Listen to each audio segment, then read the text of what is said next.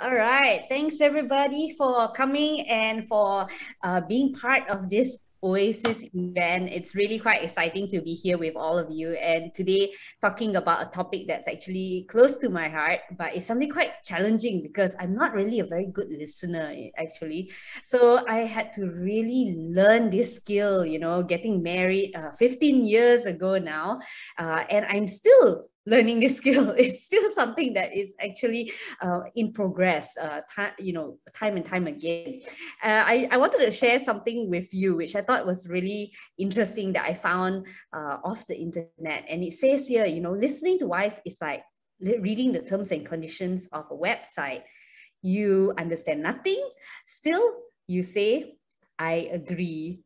So it's I thought it was like, okay, you can replace wife with husband, whatever. But I thought it was quite funny. And when you think about it, it's actually such a universal topic. And I don't think any marriage over here, or any marriage that I ever know has, like, nobody has how you say, would say that they have never struggled with this issue before about learning how to listen.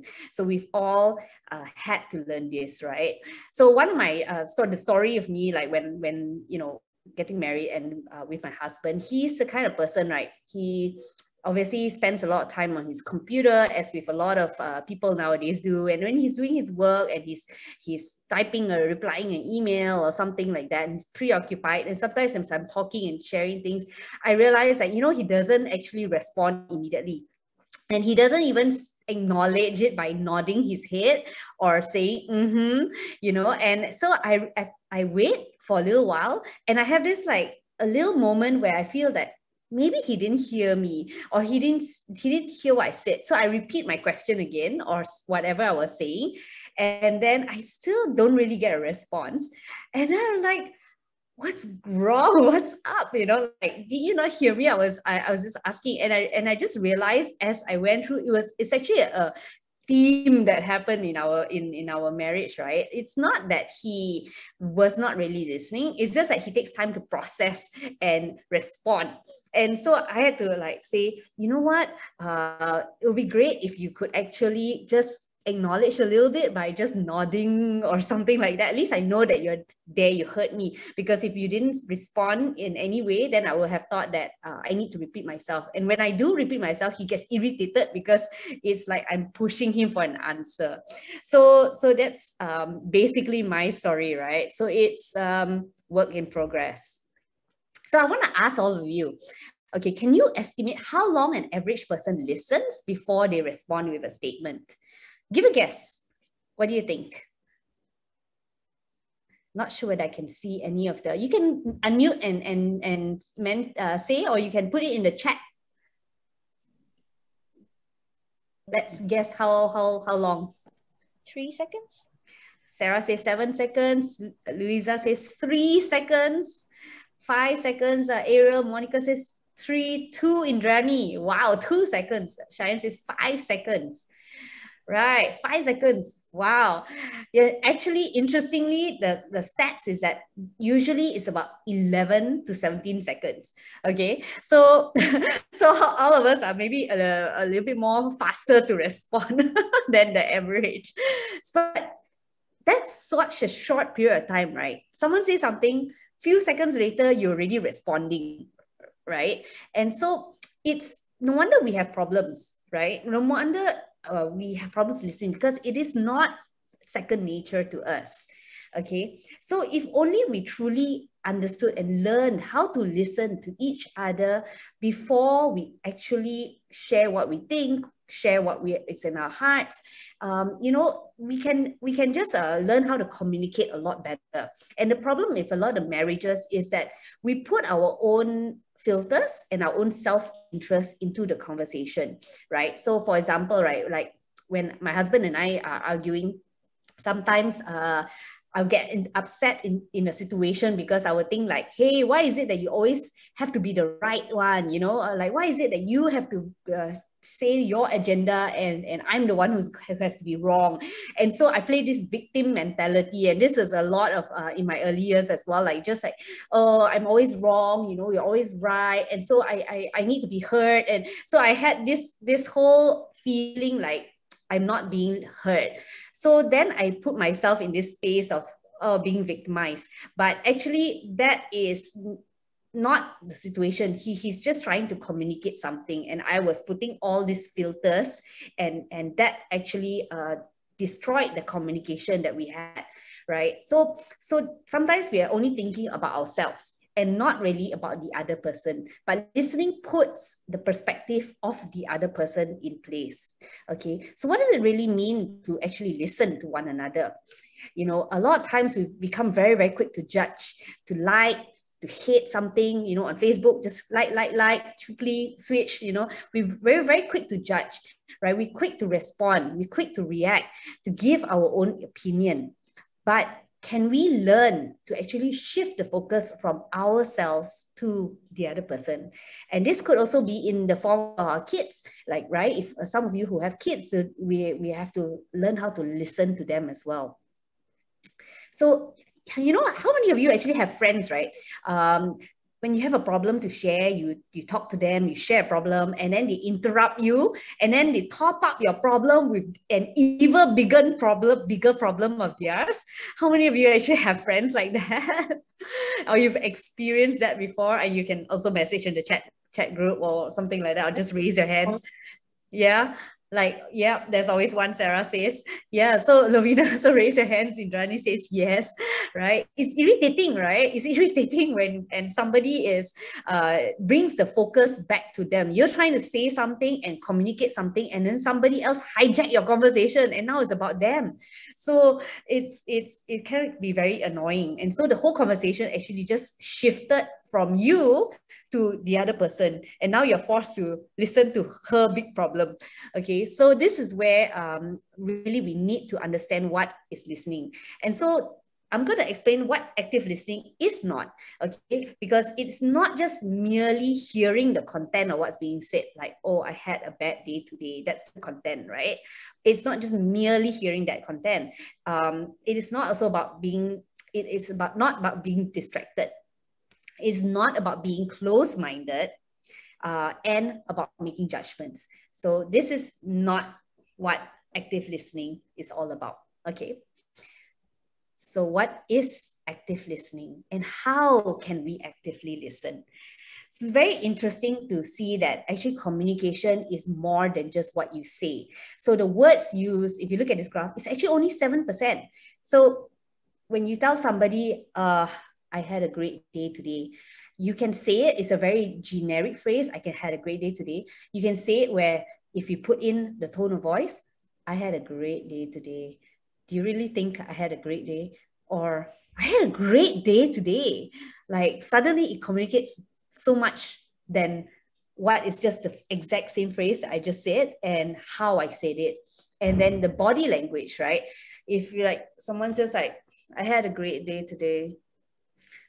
Yeah, I did. I had a great day. You know, it's just totally not convincing. So really our communication is actually made up of a few different parts. And so we really need to pay attention to someone. And when we communicate with our spouse, in particular, we are not just listening to what is being said, listening to the tone, look at the body language. You know, you can also mirror the body language. So if somebody is talking to you and you're sitting there with your arms crossed and just like looking very disinterested, your friend or your spouse might think, you're not really listening to me. But if you're like leaning forward, you're looking them in the eye, you give them eye contact, you know, then they feel that, wow, like I'm important. You're listening to what I have to say, right? So I think if we want to be treated that too, I'm sure a lot of us, we want to have that kind of quality conversation where somebody's really paying attention to us, putting their whole body and you know, just really paying attention to what we have to say. So this is what's important. Now we can smile, we can nod, and that's all part of that body language and the communication.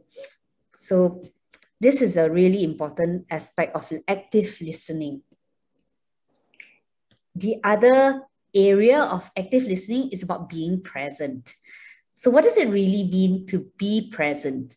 Okay, I think very normal, as I said, one of my superpowers is multitasking. There's sometimes we multitask in many ways, right? I'm looking at my phone and surfing through something. At the same time, I am listening to my husband talking about his day. Actually, I'm not really paying that much attention because it's very difficult for me to focus on two things at the same time, especially when it comes to listening. Currently, I have this situation, working from home during MCO. My kids, right, will always come up to me during my Zoom calls and they try to talk to me. And I'm trying to listen to the person on the Zoom call. And then here they are trying to tell me something and I cannot concentrate. So I had to tell my kids, like, hey, her mommy is on a Zoom call, right? Like, I cannot listen to two people at the same time. So can you please write down a note or something like that and tell me what you need to tell me through a note. So then they will come back to me with a whiteboard and then they'll say things like, mommy, can I play a game right now, whatever. So at least I can focus on one person at a time. So a lot of times that when we have a distraction, like a baby with us, our phone, the television, whatever, it's really hard to have quality conversation. So we really need to be able to create an atmosphere for this. Like, how do we make space to be present with one another? Veron is not here today, but she was supposed to be here. But she has this really amazing thing with her husband where they actually have a couch where they, I think, after hours, whatever, they will sit there. I think it's in their bedroom, if I'm not mistaken. Clarify, bedroom, Aliza, right? So yeah, then they will sit down and have a drink and have really, put aside every distraction and just have that kind of conversation with one another. And I thought that's really nice. And sometimes after I put the kids to bed, I will ask my husband also, like, hey, let's chat a little bit. But I know that if we are doing it on the bed, maybe I'll fall asleep. So then we say, okay, let's go downstairs and have tea or coffee or whatever, or dessert, and then we'll sit down. And after 5 minutes, if we're not talking, then we're like, okay, wait, we came here for conversation. We're sitting down there, we're looking at our phones again. So then we have to make that space and that environment to actually be present with one another. Yeah, so some couples I know, they go for walks together and they really enjoy that and they can have proper conversation that way. To them, it's not a distraction, right? Yeah, and so we can also give being present, like we can give verbal affirmations, like saying things like, I see, I understand, I hear you. Those are words that you can actually use to help the conversation along, okay? And that shows that you're genuinely interested in the person. The next part, which is really challenging, I think this is the most challenging thing, is to suspend judgment. This part, because we all full of opinions. Just now we talked about how many minutes we are able, not even minutes, seconds. How many seconds before we interject with our own opinion, with our own judgment. You imagine like another situation when someone's telling you, let's say you come home, you talk to your husband about a really bad day at work or a challenging situation with your boss, and then as you're halfway telling your story, you still haven't finished telling your story, then your husband suddenly come back to you with a solution. Oh, this is how you must solve the problem. This is how you need to take charge of this situation. But you're like, I haven't finished telling my story yet, and you're already giving me a solution, right?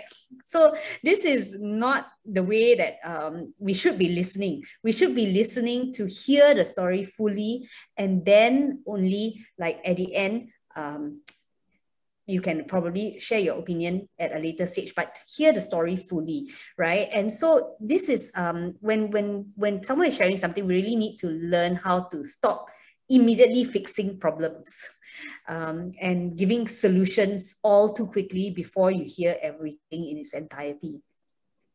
And the part about suspending judgment is that, for example, in a fight, especially because in a fight, it's always like my opinion versus your opinion, right?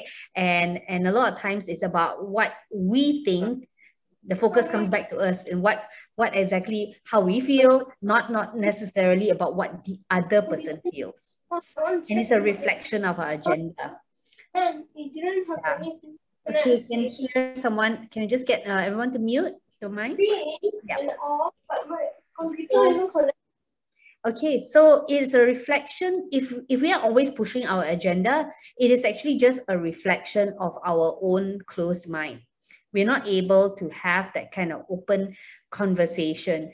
And so we really need to think about the way we've been communicating with our partners, with our kids as well. Are we quick to jump in without to offer solutions? Are we very quick to actually to just suddenly like tell you something, or tell a disapproving, give a disapproving look of or whatever, even before you hear totally what the other person is trying to say? Okay, and the other thing is that we should not try to finish the sentences of the other person, because then in a sense you are actually trying to guess and second guess what this person also needs to be communicating with you. Okay, so we need to have an open mind. All good so far? Everyone good so far? Yeah. Okay, so the fourth point and the fourth tip is really about asking clarifying questions. Clarifying questions help you to understand the story better. Especially some of you might be married to people or husbands who are not very talkative.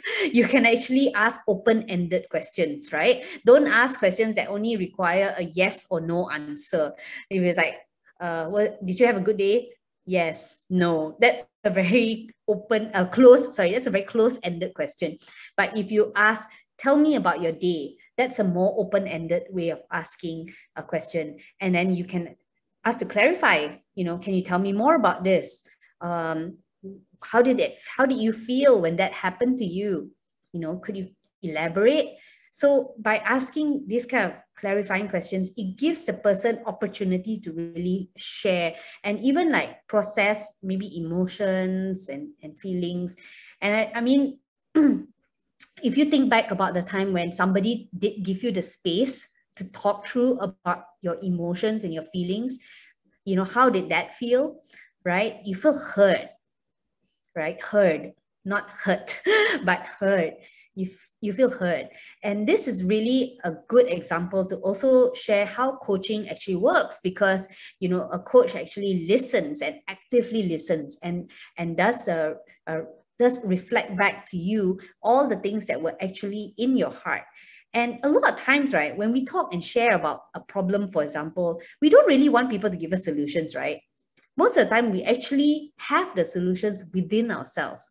We know what we're supposed to do. It's just an avenue for us to share and communicate, maybe our process, our emotions, process our thoughts at that point in time. So if you give somebody that space to talk and to just to share, and you're really paying attention to what this person is saying, it actually creates a better environment, and you become a much better listener. Okay. The next and last point here is about summarizing. So what is summarizing? Summarizing is like paraphrasing. So if somebody tells you something about their day and you're not too sure how, or you think this is what they said, you can paraphrase it back to them by using a different word. That's rephrasing in a different way.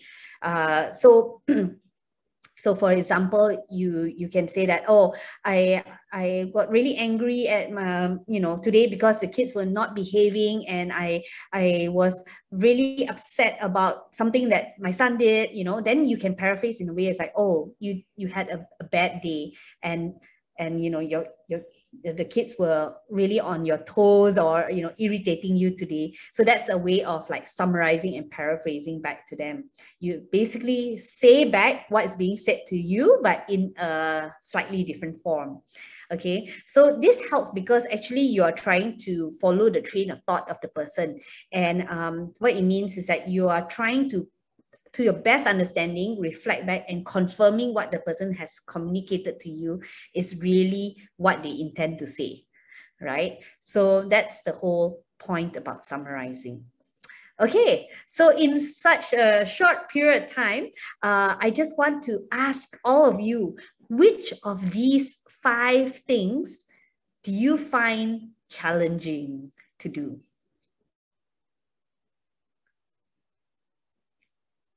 As a listener. Which one that's challenging for you?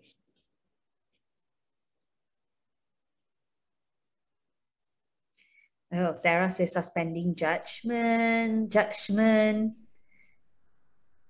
Indrani, yeah, Louisa says suspending judgment. Wow. Especially when you're in conflict, right? When you're arguing with somebody, right? So hard to suspend judgment, to listen to the person because you already got your own opinion. Yeah.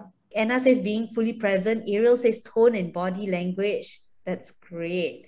That's great. Okay. So I am going to give us all opportunity to practice. Because it doesn't, being a good listener is not something that happens immediately and easily. So we really do need to practice.